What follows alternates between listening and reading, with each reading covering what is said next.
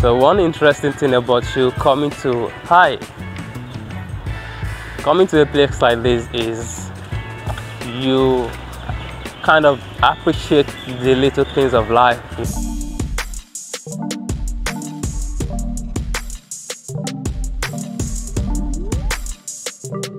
Hola everyone, hope you guys are having a good time wherever you're watching from.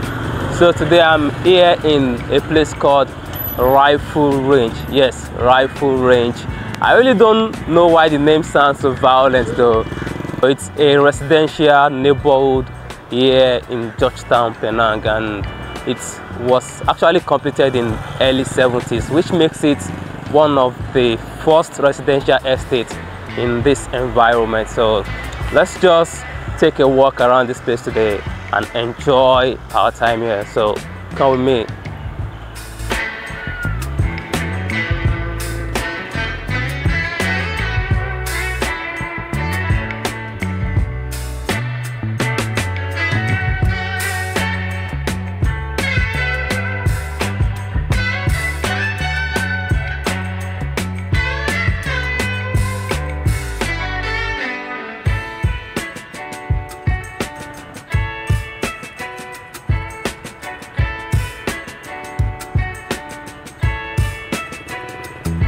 If you've been to Malaysia, then you quickly realize it's really difficult to find a ghetto or a slum.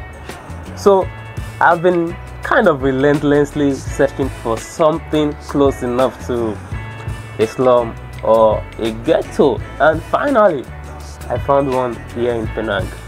My first impression here today is this place is completely different from every other part of Georgetown or Penang that I've been to, right? Because they have lots of condos just in a very tiny vicinity, you know. Usually they have like 6 tall buildings in one place, and they are really old.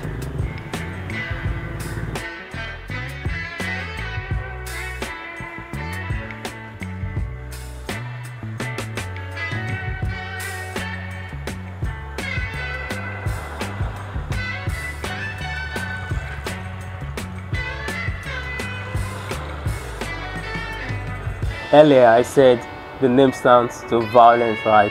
Why is this place called the Rifle Range? You know, strange. Why rifle?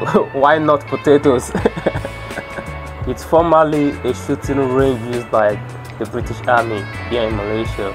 So low-cost flats were constructed within these premises or within this area to provide affordable housing for the urban poor. If you know what urban poor is, I mean someone like you and I who wants to live in the city, you know, but we can afford the high-end apartment, so we need something somewhere.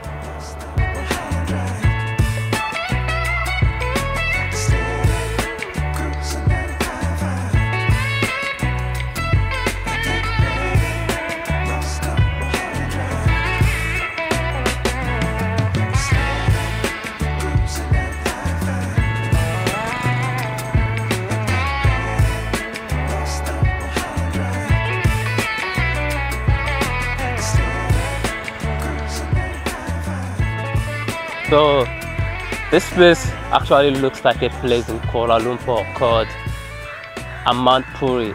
You know, the structure is the same, the color is the same, literally the environment is just similar. I could count 1, 2, 3, 4, 5 5 buildings.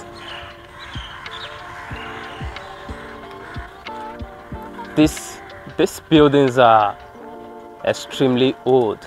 When I say extremely old, but just look at this environment. It's literally just packed, no space whatsoever, which means this place is just filled with people.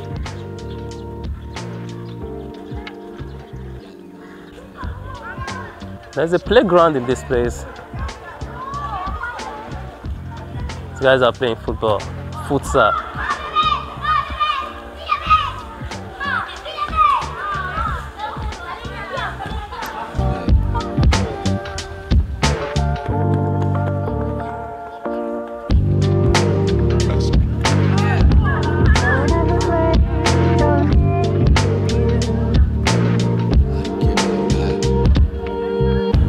And I don't know if there is school in this place as well, because they just literally wear the same uniform. Wow, this is a typical neighborhood. Apakaba, this is a typical neighborhood. Just look at this background behind me.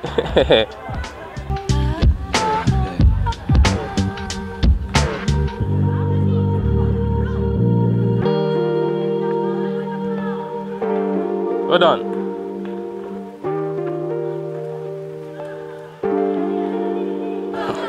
What's your name? My name is Tamish. Huh? My name is Tamish. Tamish. No. Are you from Rifle Range? Huh? Are you from Rifle Range? Johor Bahru. Oh, so how long have you lived in Rifle Range? 5 years. 5 years. How old are you? Good. How old are you? How old are you? Oh, 12 years old. 12. Okay. Is this your brother? No. Your friend? Yes. What's your name? My name is Bilu. Bilu. And what's your name too? Sriram. Huh? Sriram. Sriram. Yes. Nice to meet you guys. So you guys live here, I guess? Yeah. Oh, okay. Those kids are fun. Wow. So growing up in this kind of place in Nigeria, even though we don't have these tall buildings and, you know, condos around, but you know, the typical neighborhood where you just kind of go to every evening to chill, you know, maybe get some drinks, and if you want to smoke too. A lot of people smoked growing up, but I never did.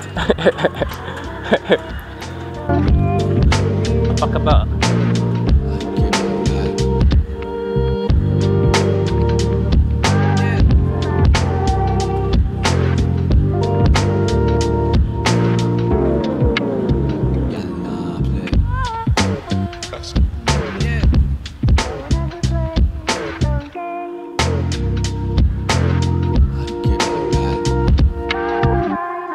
If you've been to Malaysia and you see a structure like this, it's very easy to tell how long the structure has been around, because literally you can't find new buildings like this anymore in Malaysia.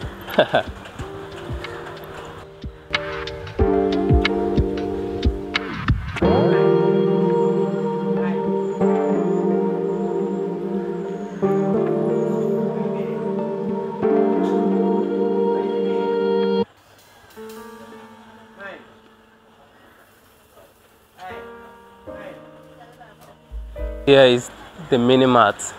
You know, it's the typical neighborhood mini mart where nothing flamboyant, you know, but whatever you want is just available. This is the restaurant. Amazing, right? I mean, if you grow up in a place like this, you would appreciate this kind of place. You know, growing up, we don't have any McDonald's, we don't have KFCs around. You know, we have nothing.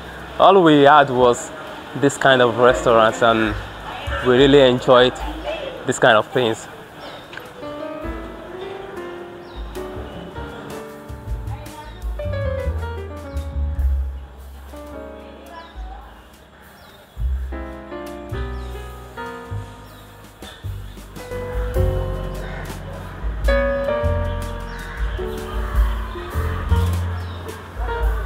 So this is the salon right behind me, a unisex salon where everyone in this neighborhood just kind of walk into to look good. And one thing I found interesting about this place is each building has different inscription of languages. Okay, for example, you have a building where the writing on the wall is literally Malay. You have another where the writing on the wall is Tamil, and you have this one where the writing on the wall is Chinese. So it's really amazing. Apa kabar? Hey, you have uncles. Hello. You have uncles and aunties just just sitting and enjoy their time.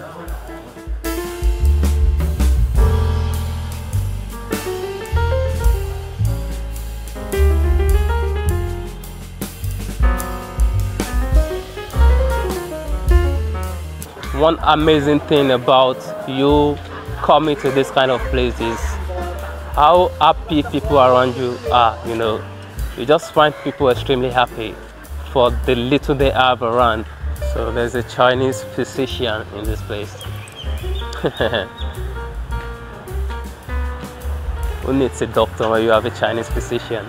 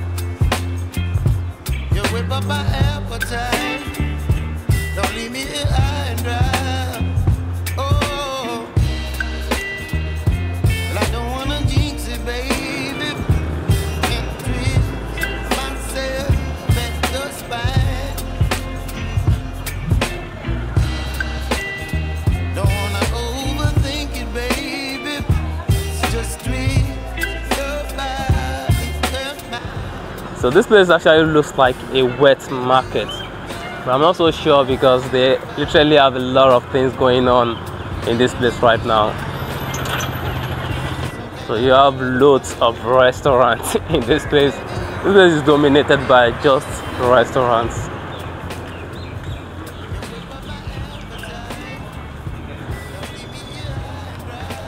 So they are beginning to open up as well. So I guess it's gonna be pretty busy in maybe an hour time.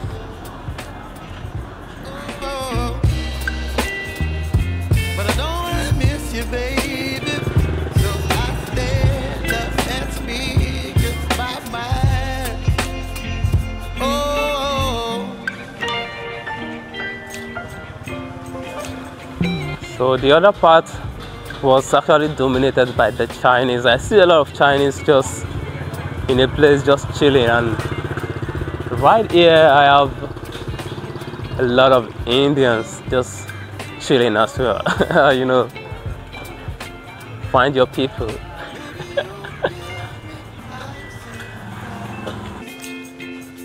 You're chilling in the rain. You're some kind of butterfly. Baby, you give me midnight. You know, I thought I had seen it all, but it's like these buildings are just never ending.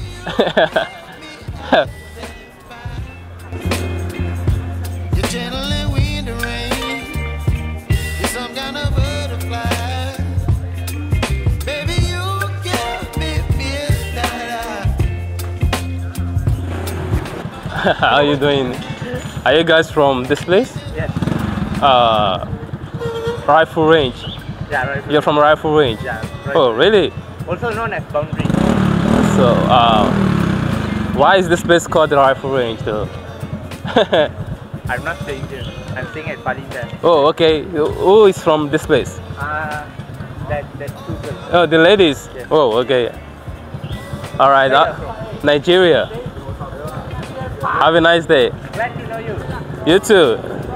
I was hoping I just kind of get someone to say hello to ask some questions, but you know, it's difficult sometimes here in Malaysia to find someone to actually interact with on the street. It's really difficult sometimes. You just have to keep trying and trying. At the end of the day, you end up finding nobody.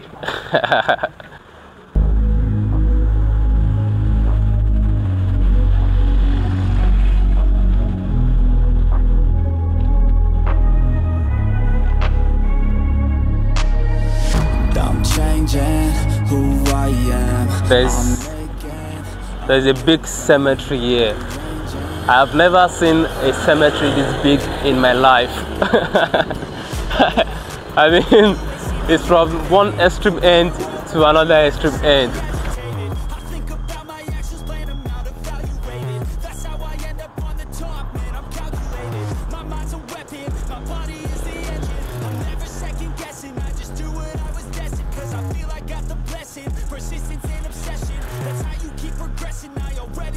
It's an amazing experience when you find yourself in a place where you could actually relate to maybe 90% of what's going on in the background, and you keep wondering, wow, this used to be me. Wow, I was brought up this way.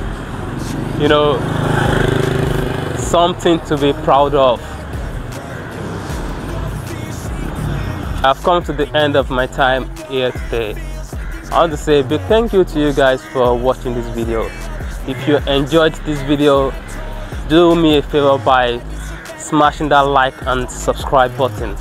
Thank you guys, and see you some other time. Peace out.